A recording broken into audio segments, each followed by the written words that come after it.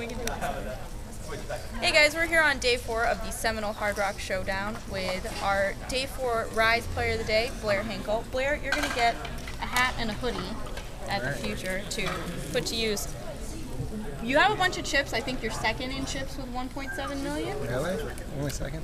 Does Taylor have more? 1.3. Oh, you are chip leader. Right. My bad. You were chip leader, so that's one reason. You had a really big day, though. Can you tell us a little bit about some of the highlights?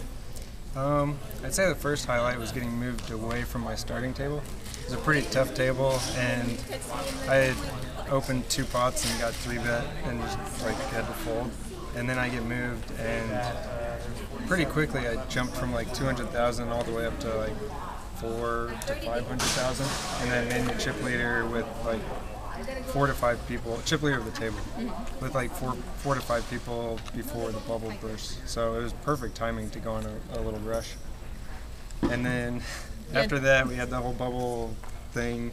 Yeah, and I gained maybe another 300,000 on the bubble, and then after that, I got in a really, really big pot against a guy who had gotten moved to the table, and he was playing really aggressive, and I flopped a set against him, and he had a flush draw, and we got into a 1.5 million chip pot, and luckily I held, and from there I just kind of built slowly. Now I think one of the second to last hand of the bubble, maybe, there were a lot of players limping in. Player at your table, David Randall, down to about a big blind. He was down, yeah.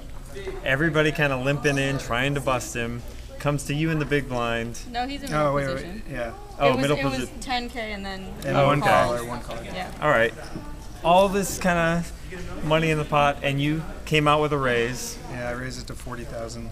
Everybody folds, and the last guy is, mucks what he claims is going to be the winning hand, and you turn over what? 3-4 offsuit. 3-4 offsuit, and boy, were the players livid. Yeah. No, there was one guy at the table who was not so upset about yes. it, as David Randall had ace-4, so it worked out all right for him. I was surprised, yeah. I was like, man, how does he have ace-4 there? But no, I was obviously trying to extend the bubble, and a lot of people didn't understand that, and so I don't know. I felt kind of bad actually afterwards because so many people were just glaring at me, and especially the guy who said he had jacks. There was a jack on the flop, and he looked like he wanted to beat me up. He had to leave for a little while. Yeah, I'm sure he would have if he didn't leave for a little bit. So I don't know. I mean, the next hand I made another 45K in chips, so it worked out fine for me. Yeah. But at the same time, I could tell I felt kind of bad because he was so mad at me.